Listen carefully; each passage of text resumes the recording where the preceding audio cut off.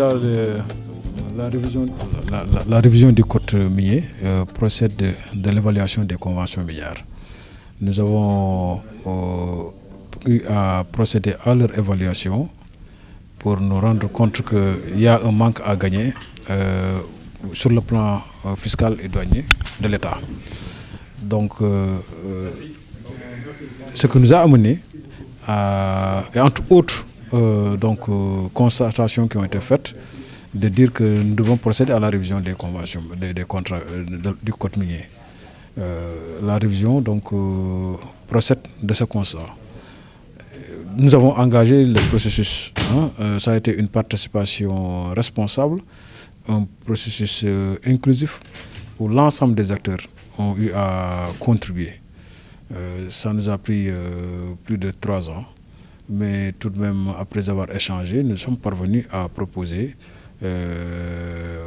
au gouvernement et par la suite au Parlement qui a adopté le texte.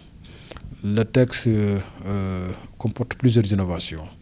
Il y a des innovations liées à la prise en charge des communautés locales, comme l'institution du Fonds d'appui au développement local, où 0,5% du chiffre d'affaires est réservé donc aux populations des sociétés minières. Mais également, il y a le Fonds de péréquation et d'appui qui est alimenté par les ressources de l'État, 20%. Du point de vue de la fiscalité, nous avons relevé la redevance minière, mais également modulé suivant le niveau de transformation des produits.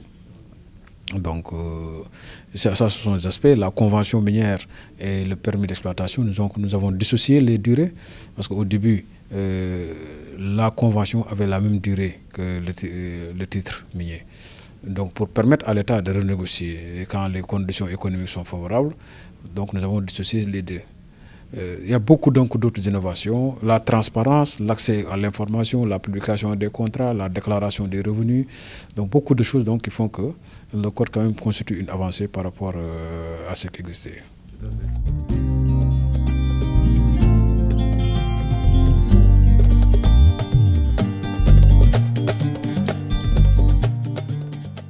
Nous avons fait un benchmarking, parce que quand on parle de code minier, il y a deux parties qui sont essentielles aussi. En tout cas, du point de vue de l'État, c'est comment octroyer les titres, mais du point de vue de l'investisseur, si j'ai les titres miniers, quel serait le régime fiscal qui m'est applicable?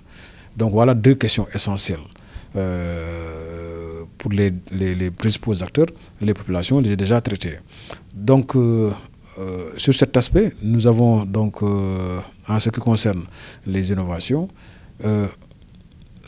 marqué une différence au niveau de l'assiette de prélèvement de la redevance.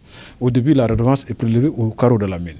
Et le carreau de la mine, c'est la valeur brute du produit. Et cette valeur, quand le produit brut, on applique la taxe sur cette valeur, vous savez que la valeur elle est moindre.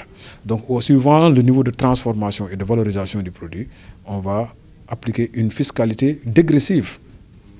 Dégressive, c'est-à-dire que si vous ne transformez pas, vous payez plus. Si vous transformez, le taux est faible. Donc voilà ce que nous sommes en train de faire. Bon, c'est vrai que l'assiette va bouger, et l'assiette en bougeant, effectivement, même si le taux est faible, les montants à gagner sont plus élevés. Bon. Ça, c'est un aspect. L'autre aspect, c'est le permis de recherche, par exemple. C'était 3 ans renouvelables 2 fois. Maintenant, on a fait 4 ans renouvelables avec 2 périodes de 3 ans, ça fait 10 ans. Donc, c'est des avantages que nous avons apportés pour permettre... Il y a la question des zones promotionnelles, où on a suffisamment d'informations pour procéder à un système d'allocation des titres qui est différent de la pratique actuelle, c'est-à-dire à travers un contrat de partage de production. Donc voilà quelques éléments nouveaux qui ont été apportés par rapport au code.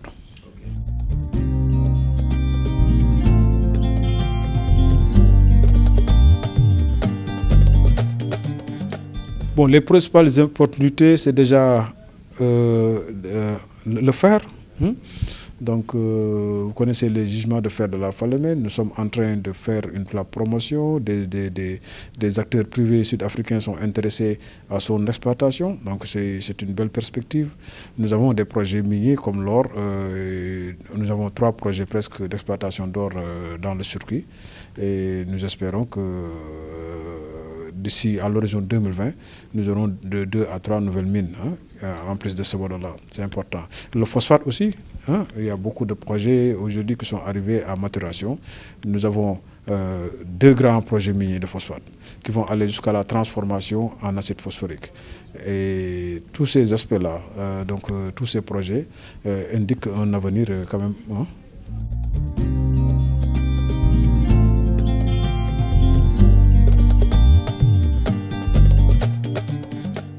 C'est un moment de rencontre, d'échange. Choisir un jour, 2 jours, réunir l'ensemble des acteurs et échanger sur les préoccupations. Je pense que c'est important. Parce que la machine, à un certain moment, doit ralentir. Je ne dis pas à s'arrêter, mais doit ralentir, soit avec le privé, soit avec l'administration, que des moments de ce genre soient organisés pour échanger et faire le vide et repartir.